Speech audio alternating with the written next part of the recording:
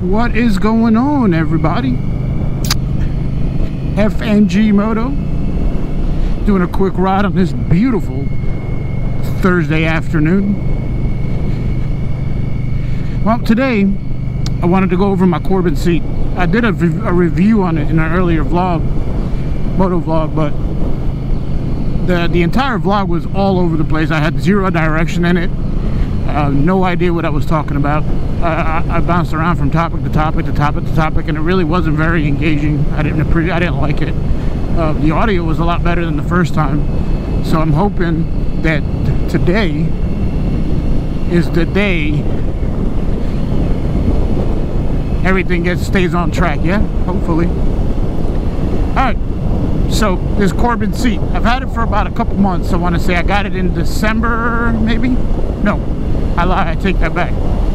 Beginning of January, mid-January is when I actually got it. I ordered it beginning of January, got it maybe mid to late January, and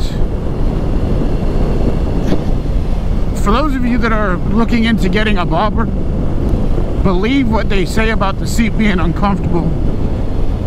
After, for me, it was about 20 to 30 minutes. After that, that stock seat was something terrible, and I never really noticed it until the day my wife and I rode out to Merle's Inlet Indian to get our bike serviced, which is about a 2-hour ride there, and 2-hour ride each way, so a total of 4 hours if I'm not mistaken. And now that's in a car. It took us a little bit longer than that because I had to, well, of course we stopped for gas, but every time we stopped for gas I needed a break bad because it was that uncomfortable after being on the bike for so long. And that's when I decided that a seat upgrade was definitely in the works. And funny story is my wife found her stock seat to also be uncomfortable, but didn't want to say anything because she thought she didn't want to complain. Suck it up is what she said, which I thought was funny. Anyway, so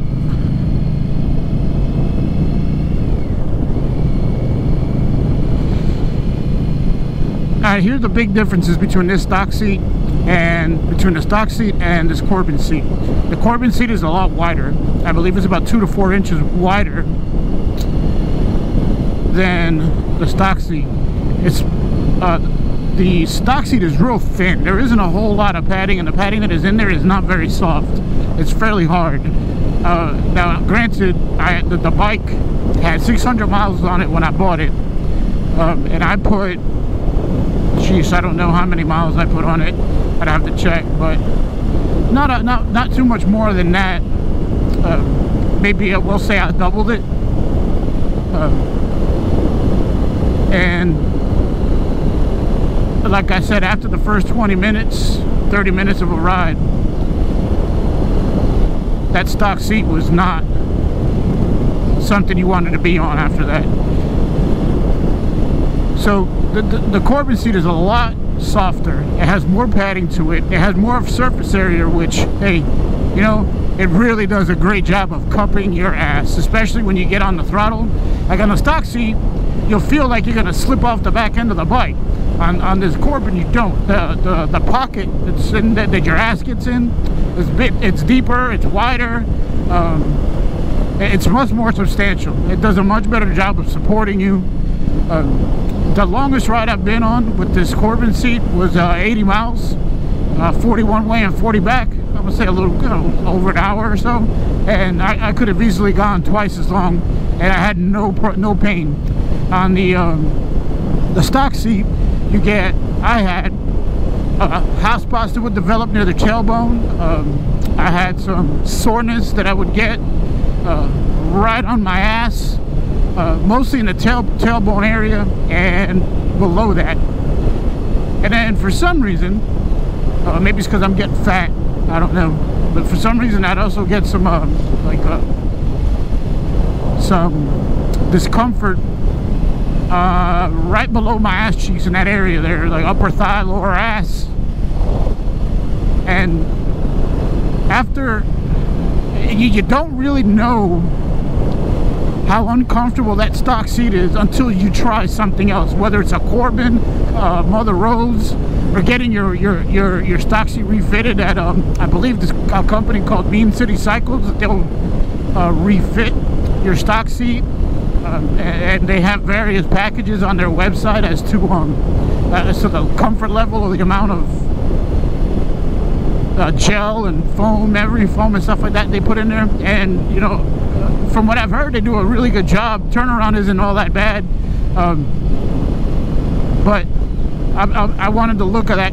I wanted the Corbin because I am a douchebag and decided that I wanted to spend more money. Kidding.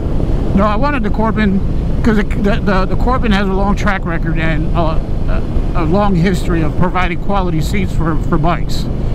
So that's the reason why I went with the Corbin. I'm sure Mother Roads, if that's the right company, and Mean City Cycles, they do a fantastic job of providing value to their customers. But everybody that I spoke to that rides, either they've had a Corbin or they have a Corbin, and they all say the same thing: it is the best seat that you're gonna buy for your bike.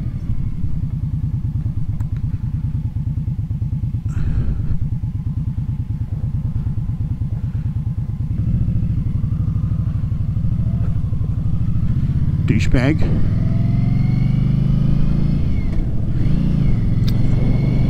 So I went out and bought one. I got the natural black leather, and the seating area at the top, it's chocolate brown with black contrast stitching. And I tell you, I could not be more impressed with the quality of the seat. The appearance of the seat, in my opinion, is gorgeous. They nailed it as far as what I wanted the seat to look like. On their website, they have a really good emulator where you can actually build the seat, and they have all the panels that you can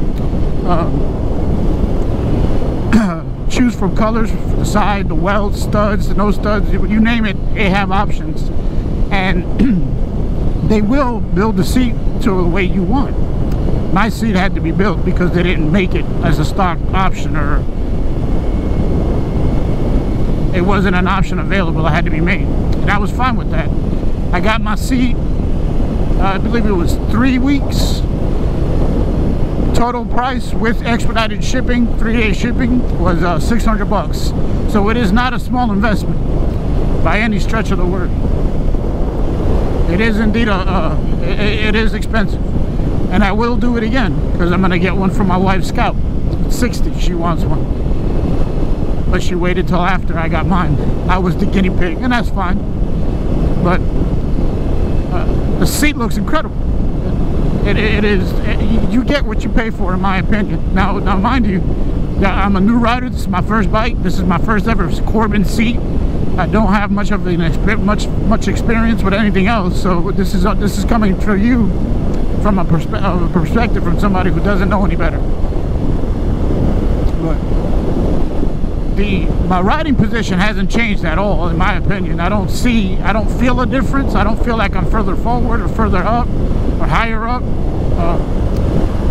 So I don't feel any major differences as far as the riding position is concerned. The major difference that you feel is in the comfort. I'm heading into a lot of wind. Whew, I hope this audio doesn't suck. Because if not, I'm gonna have to redo this this review again. But that's all right. It gives me an opportunity to go out and ride. So, oh man, that wind is strong.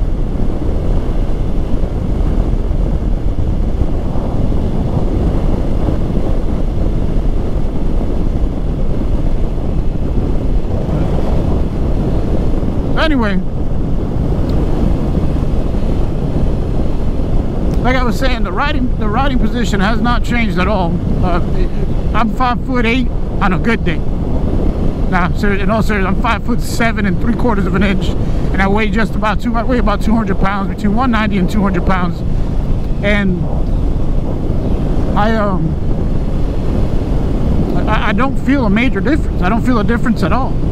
In the riding position, I'm not pushed forward, I'm not pushed back, I'm not higher up. At least I don't notice it anyway, so it's not noticeable to me. The one area that I thought that was going to be of a concern is how much wider the seat is. So after I installed the seat, and I'll get to the installation in a minute, the seat is a bit wider, and after looking at it and sitting on it, I thought that when I came to a stop, I might have some pressure points on my inner thighs when I put my leg down to stop, but I do not. That was not a concern at all. So for those of you that might be worried about that, if you're a little bit shorter, don't worry about it. After I put the seat on, I took it out for a ride, I stopped, and I didn't even notice the width of the seat. For some reason, you notice it a little bit more when you're just sitting on the bike. Maybe it's because I wasn't sitting in the right position that I normally would. So keep that in mind. So, all right, pros of the seats. Comfort, night and day difference. Quality of the seat is impeccable. You get what you pay for. The riding position is no major change, in my opinion. You do get some back support, a little bit more than a stock seat, I think. And as far as and that's pretty much it. I mean, you got to be realistic in what you're looking for, right? As far as what your expectations are when it comes to a seat. The seat isn't going to miraculously make you a better rider. It isn't going to make you a faster rider. It's just going to provide better comfort, and then with that, you should feel more confident in your seat. Woo, getting blown around. Well, that was a whole pucker moment right there. Woo! Oh, I love doing this. This is so much fun. Anyway, if that center headset doesn't shut up, I'm going to take it off and throw it. Anyway, I got to figure out why that's doing that. So, now as far as the cons go, and the cons are going to be mostly installation related, if not all installation related. Corbin needs to redo their instructions. Now, when you're installing the bracket for the bike, the mounting bracket, they tell you to install the bracket in between the frame of the motorcycle and the ground. I think that's a mistake. I don't agree with that. I think that you want the ground of your bike to be in constant contact with the frame of the bike at all times, right? So anything that is anything that you're adding that needs to use that grounding point should be on top of the ground for the bike. That, of course, that's just my opinion. That's my personal preference, but that's just the way I view it. And I say that because you always want the bike to be grounded. Then, because if not, you're going to run into all kinds of problems when it comes to all kinds of problems with your bike, electrical problems, and you don't want that when you're riding down the road. You don't want to have any kind of anything in between the background and the frame. So, my opinion, that should be changed, and I did it that way. I put the ground of the bike underneath the frame, the bracket for the Corbin. And when you're installing that bracket, I don't know if this pertains to the Scouts, to the non-bobber. I'll find that out when I get my wife's. The bracket that they provide, it doesn't line up very well. But the way around that is just make sure you keep it loose before you tighten everything down, obviously. But what I mean is, in the instructions they tell you to install the back bolt and then install the bolt that you're using into the grounding connection. if you do that, you're not gonna be able to get those holes to line up. So what you need to do is install the back bolt, keep it loose, and then go ahead and install the one on the side, and then tighten them down. But don't tighten the back one down and then tighten the front one down. You know, give it a few turns on the front bolt and then on the back bolt. Front bolt, back bolt, to kind of keep it even. And it should go on. Now, one issue that I ran into was when you put the seat on, the hole for the post doesn't appear to line up the way it should, and it's not going to. And that threw me for a loop. I honestly thought I had to send my seat back, because in the installation instructions they say just, you know, simply push down on the seat and it'll slide on. That's not exactly correct. I found that in order to get the seat to lock onto the post, you have to not only push down on it, but also give it a push forward. And you got to put some ass into it. It ain't gonna go down just easy, right? At least this was just my experience. It's not gonna go down easy. So you definitely got to put some stank on it to get that seat down onto that post, and after that it'll be on. I noticed the tongue of the seat on mine was a bit off-centered, so I don't know if maybe that had something to do with it. Wasn't going to send my seat back to Corbin just for that. I made it work, and it's on. As, you know, as you can see. Well, you can't see right now, but you will. Now, there is a caveat to that. I have not tried to take it off yet, so that should be interesting when I do. I keep telling myself, hey, I'm going to try to pop that seat off, and then I'm like, man, I don't know if I want to do that. Another tip to easing the ass pain that is the installation is removing the fuse box to get that big wire harness out the way. You get yourself a little bit more room, and you'll be able to get the wire harness and the fuse box back in without a problem after doing so. Don't tighten the seat bracket on. Don't tighten the seat bracket down first until you get the harness back in. That way you have some wiggle room with that bracket. So I should have added that earlier. So let me sum it up real quick, because I know I talked in circles and it didn't make a lot of sense. When you're installing the bracket, remove the fuse box and pull the wire harness out the way to give you some more room. Start the back bolt and then start the front bolt and keep that bracket loose. Then go ahead and reinstall the fuse box and that wire harness, and then go ahead and tighten down the front and rear bolts. But when doing so, you don't want to tighten one down all the way, because the bracket can, you know, the mounting bracket will to cock itself. So you just want to do 3 or 4 turns on each, you know, front and back, and just go back and forth between the two. That way you know you have a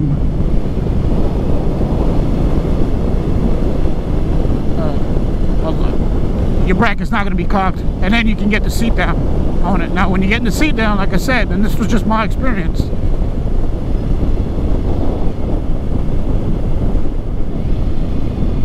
is you're gonna have to push down and then forward. It sounds weird, but it worked. It helped.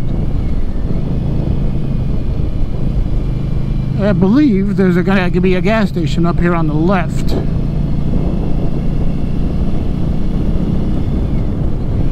And I'll pull over.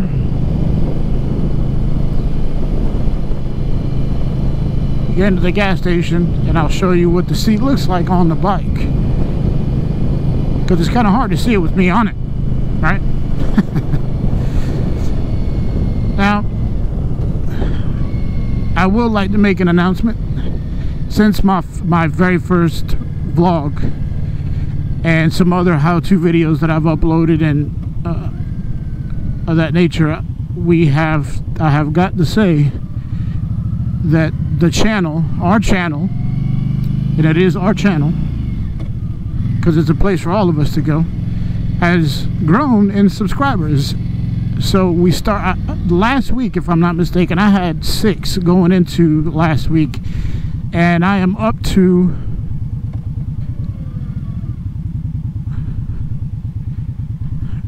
22 as of today. And I must say that I am eternally grateful to the 22 of you that tune into Amateur Hour on YouTube. But I do appreciate the fact that you guys have taken the time out of your day to listen to what I have to say.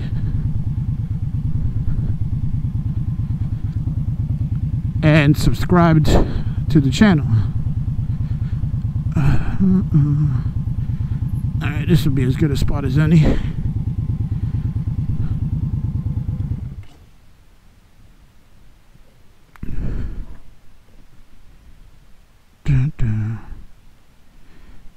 Man, it is nice and warm out here. I cannot wait.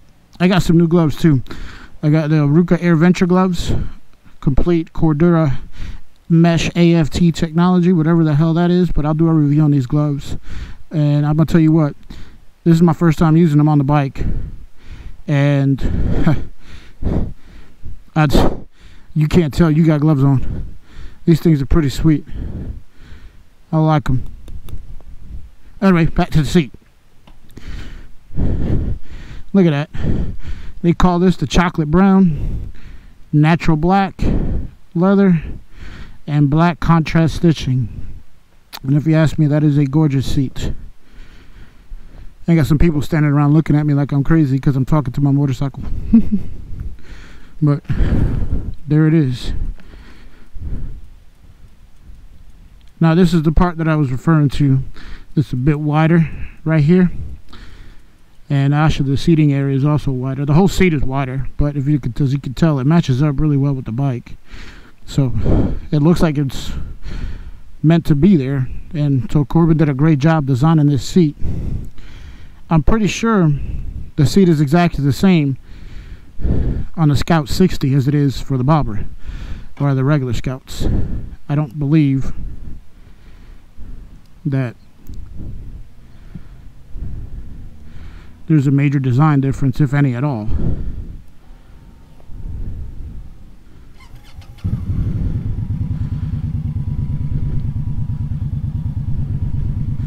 I'm gonna go back down that way. I'm not ready to call it quits yet. I haven't been out on the bike in a while.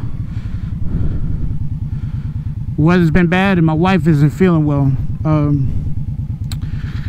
My wife is my best friend,